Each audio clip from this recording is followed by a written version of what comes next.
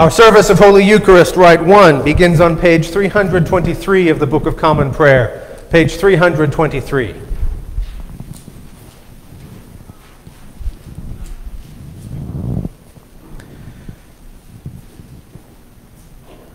Blessed be God, Father, Son, and Holy Spirit. And blessed be his kingdom, now and forever. Amen.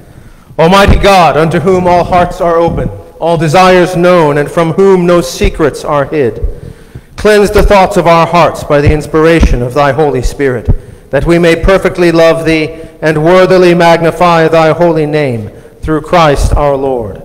Amen. Hear what our Lord Jesus Christ saith. Thou shalt love the Lord thy God with all thy heart, and with all thy soul, and with all thy mind. This is the first and great commandment. And the second is like unto it. Thou shalt love thy neighbor as thyself. On these two commandments hang all the law and the prophets. Mercy upon us. Christ have mercy upon us. Lord, have mercy upon us. Christ have mercy upon us. Christ have mercy upon us. Christ have mercy upon us. Lord, have mercy upon us. Lord, have mercy upon us. Lord, have mercy upon us. The Lord be with you. Let us pray.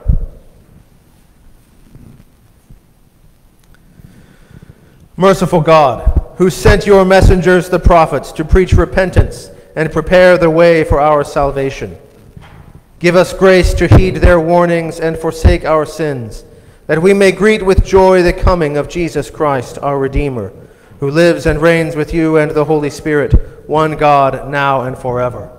Amen. Please be seated for the readings.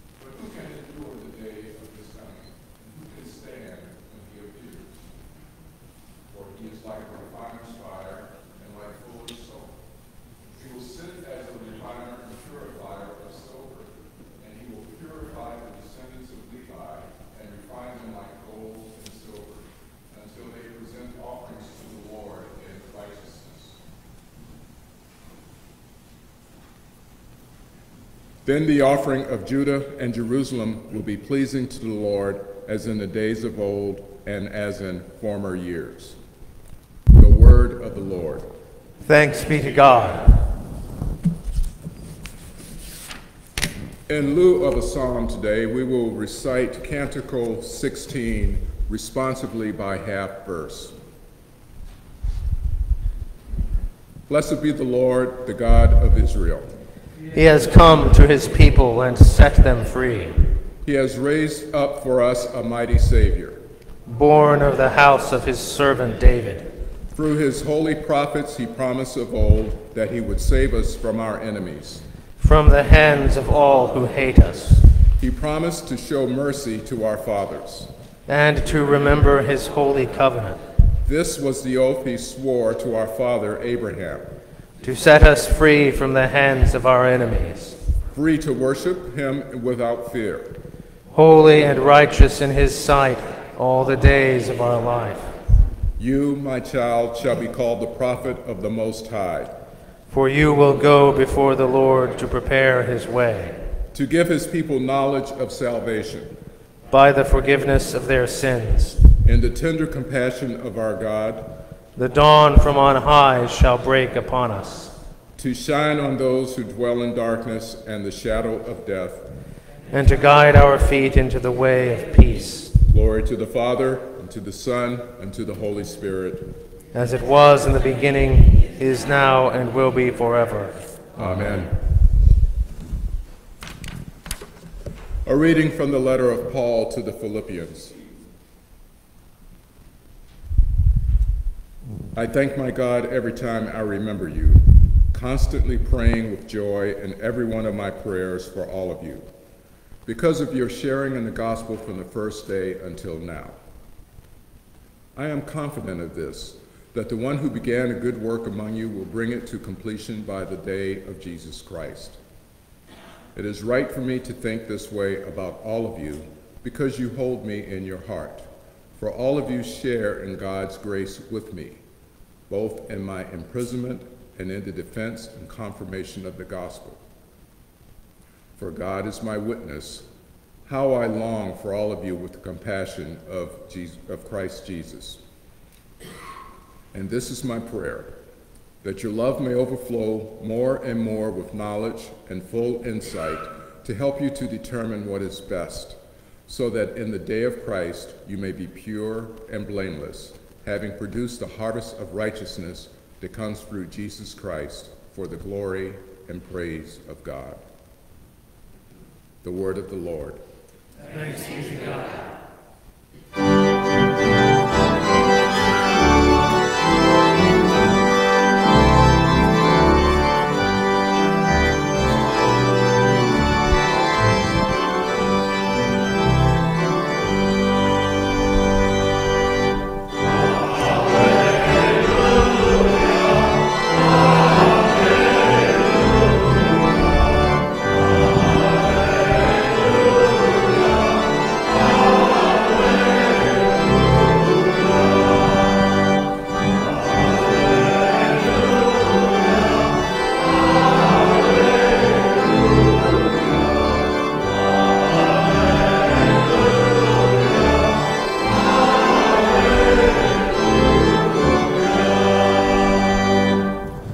The Holy Gospel of our Lord Jesus Christ according to Luke.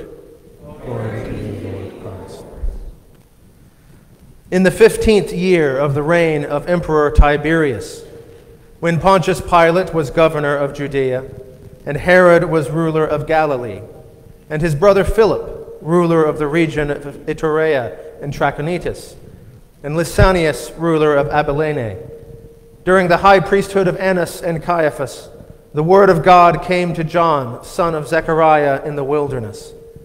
He went into the region around the Jordan, proclaiming a baptism of repentance for the forgiveness of sins, as it is written in the book of the words of the prophet Isaiah.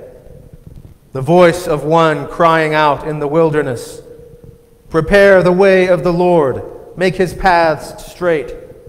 Every valley shall be filled, and every mountain and hill shall be made low, and the crooked shall be made straight, and the rough ways made smooth, and all flesh shall see the salvation of God."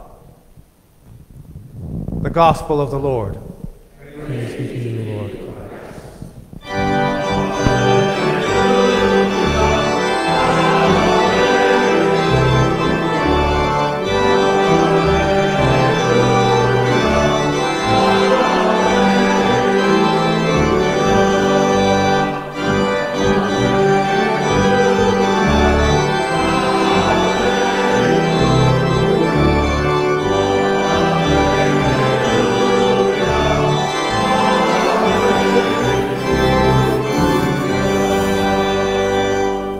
Please be seated.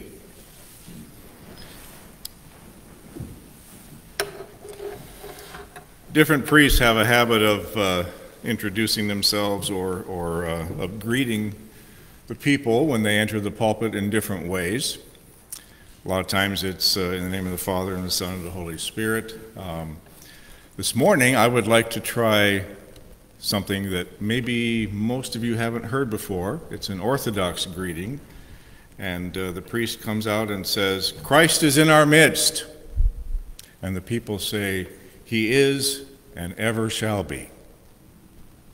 Christ is in our midst. He is and shall be. Amen. Good morning. It's a pleasure to be with you this morning. I'm Greg Wilde, in case you didn't read your bulletin. But I'm sure you've heard that we were coming, so it's a pleasure to be here and an honor. Advent is a season in which we are given opportunity to engage in a little more self-assessment than we normally do, to admit that we might be off balance, that we need a break to regroup and deal with the mixed messages that we seem to be getting from all different directions over the last few weeks, or longer. We hear news, news, news, news, but we're still waiting for good news. At this time of year, our culture encourages us to walk or drive around in a kind of pre-Christmas zombie haze. Companies are just now turning a profit, and they want us to feel like it is Christmas, not Advent.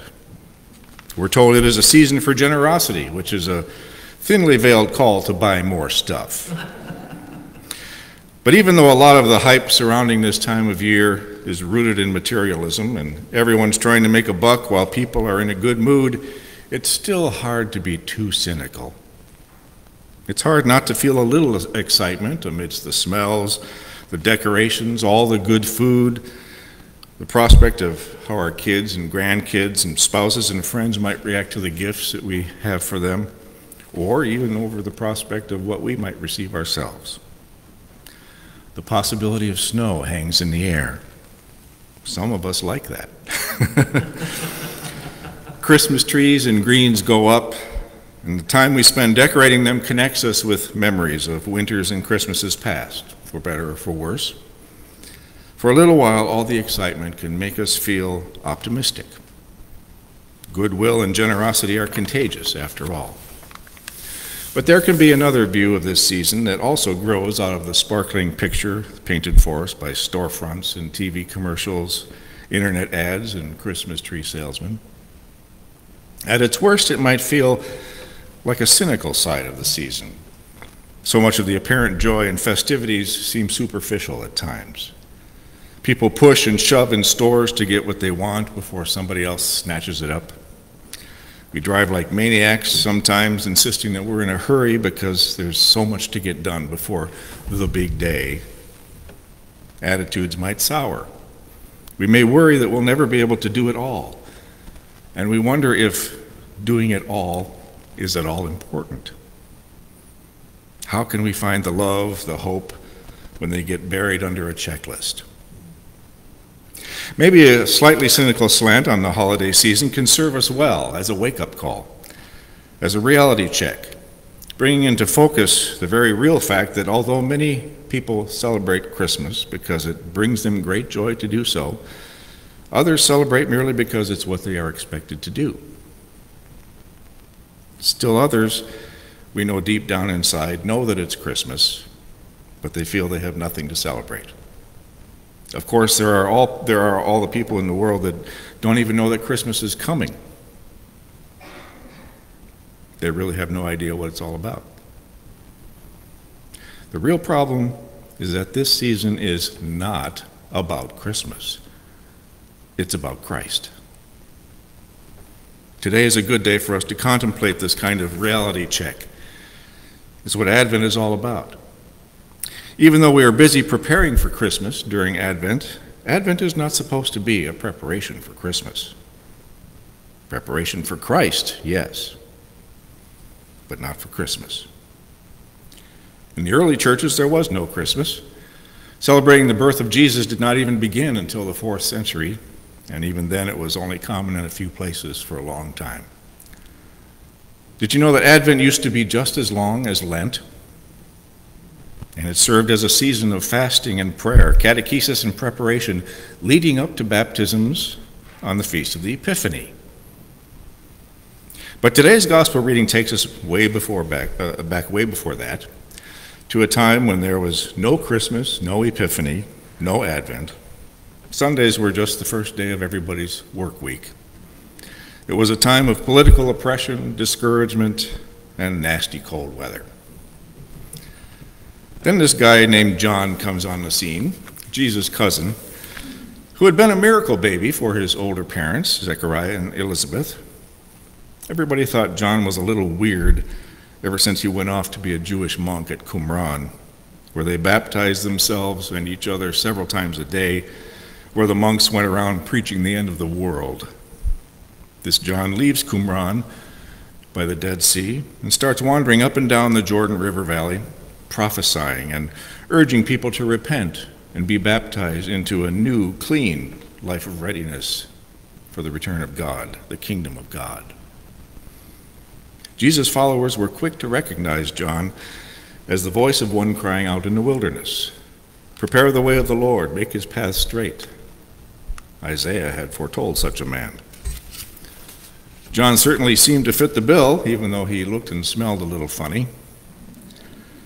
When John takes his ministry on the road, the people of Israel are on edge already. They needed things to change. There were a lot of political and spiritual movements afoot among the Jews at that time, either to take action to make a difference or to bring people peace of mind in their circumstances, or both. John the Baptizer and his cohort preached with the strength of the Jewish tradition and the scriptures into this time of uncertainty and expectancy. Today's gospel tells us all this was happening in the 15th year of the reign of the Emperor Tiberius. When Pontius Pilate was governor of Judea, Herod was ruler of Galilee, and Herod's brother Philip ruled the regions of Iturea and Trachonitis. A guy named Lysanias ruled over Abilene, and to put an even finer point on things, our reading tells us that John appeared during the high priesthood of Annas and Caiaphas. Do we need to know all that? Well, it seems tedious, and it is. But in the days before our now global economy, it was harder to nail down events and a date in a region that was full of different ethnicities, each with their own calendar. Rome had gobbled up nations and peoples and languages and religions and lots of different calendars around the Mediterranean. So the best way to pinpoint a date in history for centuries was to narrow it down to a time when several different people were in office in different places at the same time. But our point here is the idea of expectancy, of being on edge and looking forward to something. Many of us might be a little on edge today as we get ready for the holidays, as we think about everything that involves.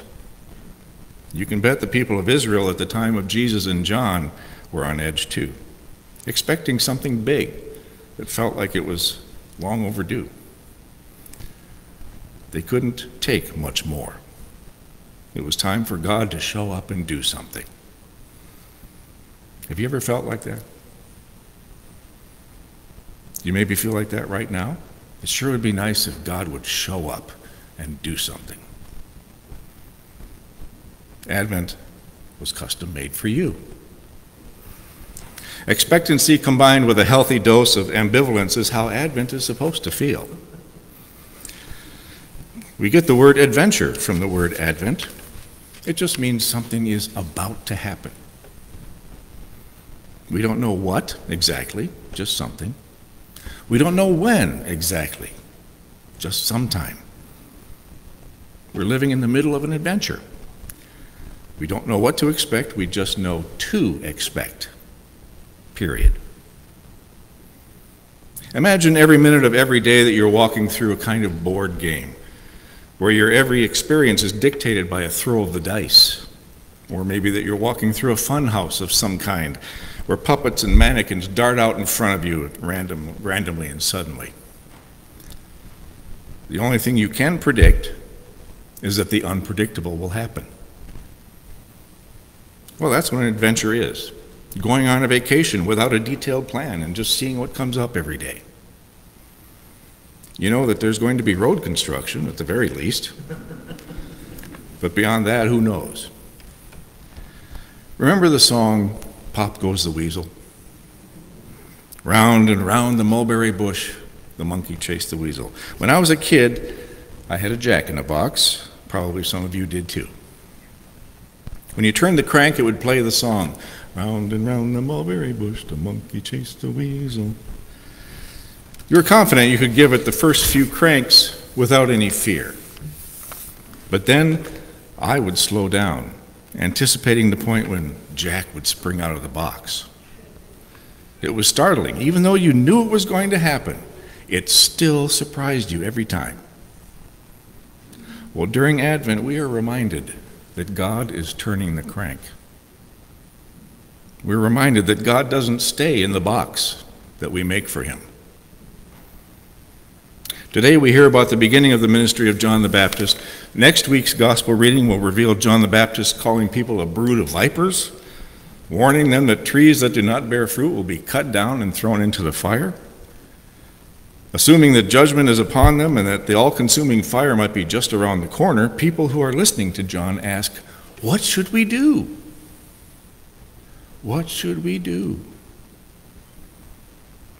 By contrast, we have our passage from Philippians, both this week and next week, which gives us Paul's loving and encouraging prayer of empowerment on behalf of his friends in Christ in Philippi.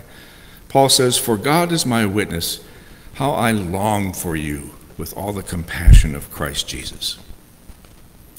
He prays those words from his horrendous imprisonment into another stressful setting unfolding around the Philippian churches. A group of committed new Christians beset by persecution from without and all kinds of conflict in leadership from within. Longing is a big part of the anticipation that we feel during Advent. We long for an end. The struggles of the Philippian church are the same that we face in the church every day. We are accosted at every turn. Modern media bombards us with news hour by hour from all over our country and from all over the world. And this news is filtered only by the judgment of the people that it passes through before it is passed on to us, onto our eyes and ears. Raw news is hard to come by, but good news is even harder to come by. Past generations would never have heard about most of the things that we hear about today, and maybe that's the way it should be. We can find so many things to be shocked and grieved about if we want to that it's easy to despair, to just lose perspective. Could we even go to sleep if we thought the world seemed only to be terrible? It's into this very kind of circumstance that John comes ranting and raving, and that Paul's words speak hope and direction for us. Rejoice in the Lord always. Again, I say rejoice. Paul does not say to the Philippians, fix your situation and then you can rejoice. He does not say to the Philippians, rise above your circumstances and then you can rejoice. No, he just says, I know you've got all this ugly stuff going on, 4 chapters worth practically. Selfishness, lying, infighting, discrimination by social class, gender, ethnicity. But rejoice. Rejoice in the Lord always. Rejoice right now in the middle of all this bad stuff that's happening. Don't wait for it to go away, because it may never go away. Decide to stop obsessing and rejoice. The Lord is near. There's no need to choose denial. God is simply bigger than our negatives. We have the power to decide how we can live in God's goodness, even though we may be surrounded by discouraging circumstances. Maybe this is the kind of repentance that John the Baptist calls us to this morning. We can stop obsessing about how bad everything is, let God change our minds and our hearts, and then turn and go a better direction. That's called repentance. We can decide to be encouraged. Believe me, I'm preaching to myself here too. Our circumstances do not determine how close God is to us. He is right here, wanting to break into our lives. And if we pay attention, we just might see and hear him. One of my favorite lines in all of Scripture comes from the Song of Zechariah, which we read this morning. In the tender compassion of our God, the dawn from on high shall break upon us. to shine on those who dwell in darkness and the shadow of death, to guide our feet into the way of peace. Advent reminds us that the most important unexpected thing in our lives is God. The dawn from on high is set to break upon us, not to crush us or destroy us, not to bring us fear and shame, but to shine in order to dispel the darkness in which we live every day, the darkness that we battle. God is coming. God is here to guide our feet into the way of peace. God is always coming. It is we, God's children, who are now called to be prophets of the Most High. It is we who go before the Lord to prepare his way, to give his people knowledge of salvation and the good news of the forgiveness of their sins. The message Advent should drive home for us is not just that the Lord is coming back soon, and that it could happen any moment, which of course it could, but it should remind us that the Lord is near to us right now, already. He's sitting next to us with his arm around us. He's facing us in the person that we're talking to. He's sitting on our shoulder, listening to all that we think and say, watching all that we do. He is astonished with us when we are astonished. He grieves with us when we grieve, and he prays with us when we pray. Emmanuel, God with us. God is near. It's just a fact, an incredibly encouraging and perhaps slightly disturbing fact. Our God knows very well that we have plenty of very real things to worry about, but we don't need to worry about those things. The reality of God's presence with us can help us to break our worry habits. Paul knew it is hard to do. Jesus certainly knew it is hard to do. Rejoice in the middle of what is going on, because God is in the middle of it with us. We have no control over what the world gives us day by day, but we do have control over how we react to it. We can fill our world with our own fretting, or we can let God fill our world with himself. It's Advent. Be ready for God's call to change direction, even if you think you've been going the right direction for quite a while. The point is our readiness, not our certainty. In spite of everything, in spite of discouraging circumstance, in spite of our fears, let us be filled with peace and rejoicing.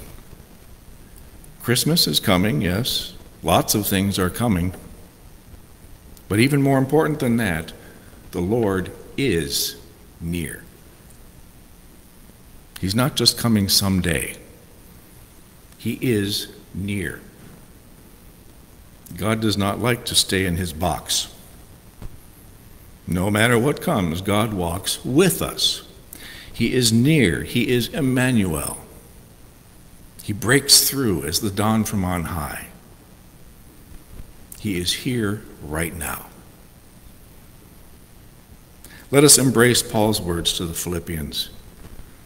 May our love overflow more and more with knowledge and full insight, so that in the day of Christ, today and every day, we may be pure and blameless, producing a harvest of righteousness through Christ Jesus for God's glory in this broken world. Pop goes the weasel. Amen.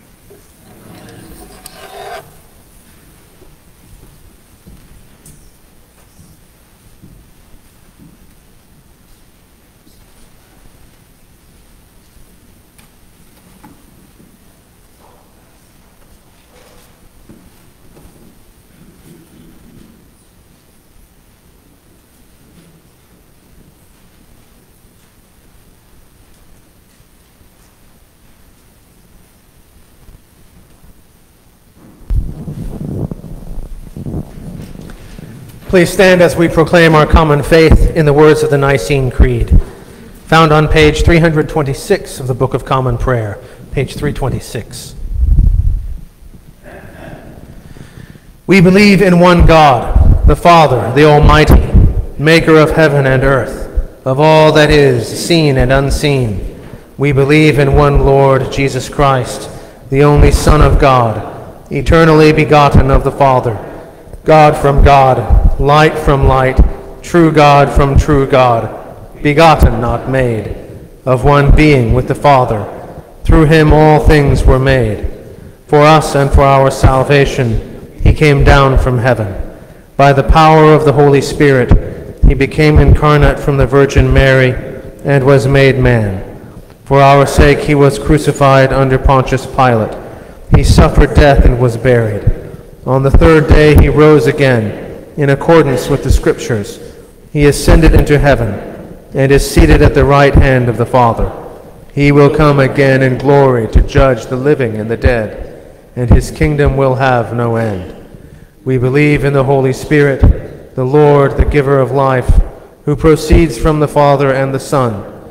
With the Father and the Son he is worshipped and glorified. He has spoken through the prophets. We believe in one holy Catholic and Apostolic Church. We acknowledge one baptism for the forgiveness of sins.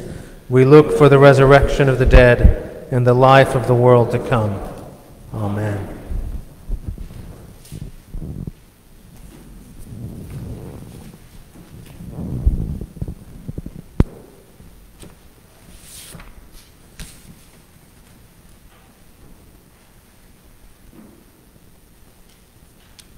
Let us pray for the whole state of Christ's church and the world.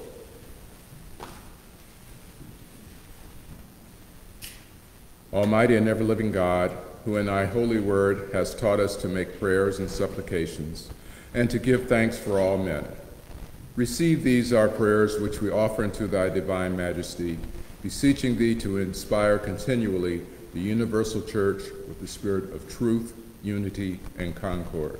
And grant that all those who do confess thy holy name may agree in the truth of thy holy word and live in unity and godly love. Lord, in thy mercy, give grace, O Heavenly Father, to all bishops and other ministers, that they may both by their life and doctrine set forth thy true and lively word, and rightly and duly administer thy holy sacraments. Lord, in thy mercy, hear our prayer. And to all thy people give thy heavenly grace, and especially to this congregation here present, that with meek heart and due reverence they may hear and receive thy holy word, truly serving thee in holiness and righteousness all the days of their life.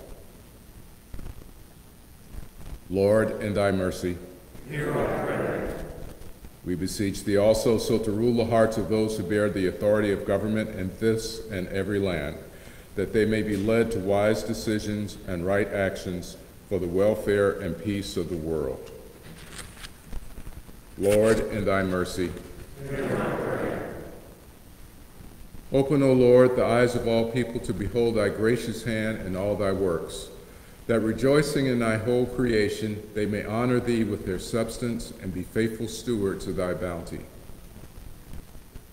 Lord, in thy mercy, hear our prayer. And we most humbly beseech thee of thy goodness, O Lord, to comfort and succor Alex, Robert, Grant, Anna Claire, Adam, Mike, Ellen, Andrea, Barbara, Jarrett, Joe, Amber, Selena, Narni, Sean, Rosina, Betty, Bobby, Betsy, Carrie, Jennifer, Lori, Elaine, Sarvella, Jesse, Lynn, Susan, and Diana. Are there others? And all those who in this transitory life are in trouble, sorrow, need, sickness, or any other adversity. Lord, in thy mercy, hear our prayer. We pray thy blessing on O Lord, on all those whose birthdays we celebrate this week, especially Lucas. Beseeching thee to fill them with thy grace and heavenly benediction. Lord, in thy mercy, hear our prayer. And we also bless thy holy name for all thy servants departed this life in thy faith and fear, beseeching thee to grant them continual growth in thy love and service, and to grant us grace so to follow the good examples of the ever-blessed Virgin Mary, blessed Michael, and of all thy saints, that with them we may be partakers of thy heavenly kingdom. Lord, in thy mercy, hear our prayer.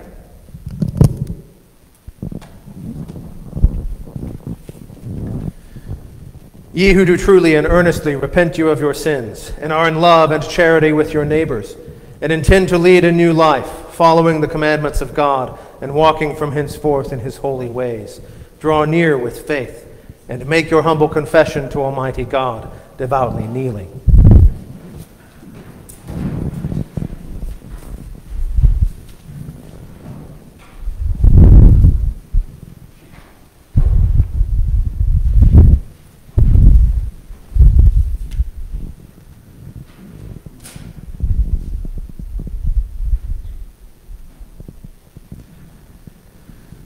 Most merciful God, we confess that we have sinned against thee in thought, word, and deed, by what we have done and by what we have left undone. We have not loved thee with our whole heart. We have not loved our neighbors as ourselves. We are truly sorry, and we humbly repent. For the sake of thy Son, Jesus Christ, have mercy on us and forgive us, that we may delight in thy will and walk in thy ways to the glory of thy name. Amen. Almighty God, our heavenly Father, who of his great mercy hath promised forgiveness of sins to all those who with hearty repentance and true faith turn unto him, have mercy upon you, pardon and deliver you from all your sins, confirm and strengthen you in all goodness, and bring you to everlasting life, through Jesus Christ our Lord. Amen. Hear the word of God to all who truly turn to him. Come unto me, all ye that travail and are heavy laden, and I will refresh you. God so loved the world that he gave his only begotten Son, to the end that all that believe in him should not perish, but have everlasting life. The peace of the Lord be always with you.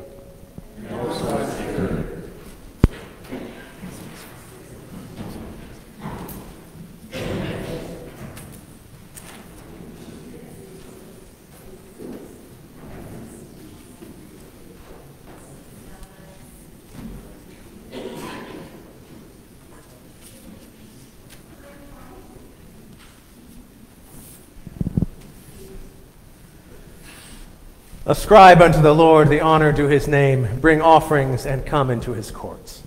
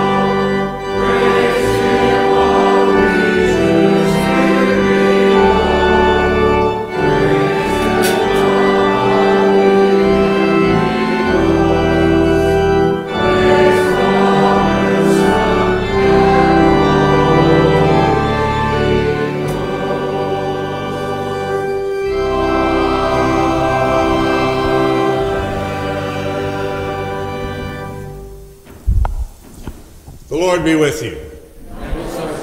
Lift up your hearts. We lift them up to the Lord. Let us give thanks to the Lord our God. It is very meet, right, and our bounden duty that we should at all